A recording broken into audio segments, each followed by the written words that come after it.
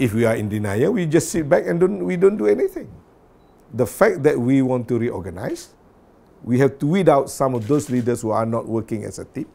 We strengthen the division. We strengthen the Supreme Council. We strengthen those in government, those who are not working in tangent with the leadership. Let them step aside and move forward. What's the meaning? Meaning we recognize that we have work to do. We have to face tougher challenge. We must work with a team that is working together. So that alone is a signal that we will move forward. We will continue to fight. We know what's happening around us. You know, some is not coming from overseas. It's all originate from here. We know this modus operandi because we are part of them before. We know.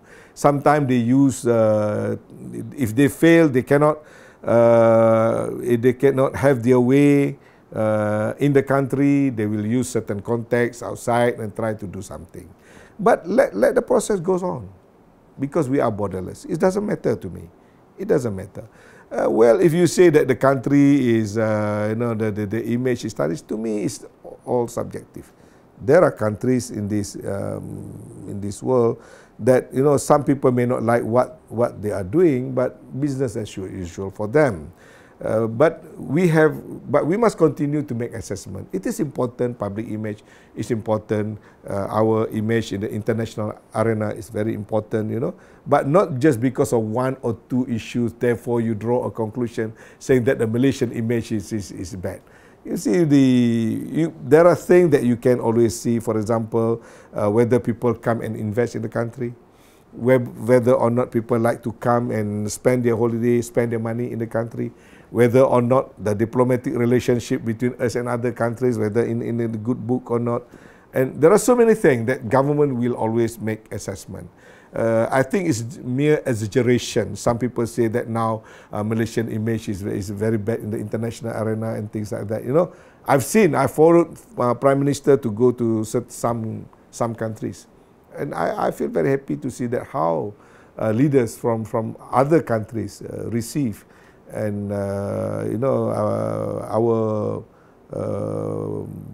leaders, our prime ministers, and not only that, our ministers and those representing the government. I think we still enjoy high respect amongst in the international community. I think that's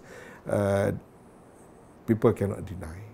You know, when you go outside, certain local issues it's not something that people outside the country really bother, you know. But sometimes we try to make it, you know, like something that's very, very big. But if you look from international perspective, this is just one of the issue, one of the domestic issue that, you know, people believe we should be able to handle on our own. This is not something like that becomes something of concern of international community and affecting international community in any way. I mean, relatively, people may spin if they you know, if they take what I've been saying in a bad taste, then they will start saying that I'm trying to sort of ridicule or try to not to sort of say that this is something important. I'm not saying that it is not important. Of course, whatever happened in this country being observed by our country, but to say that the Malaysian image is tarnished because of one or two domestic issues, I think that is an exaggeration.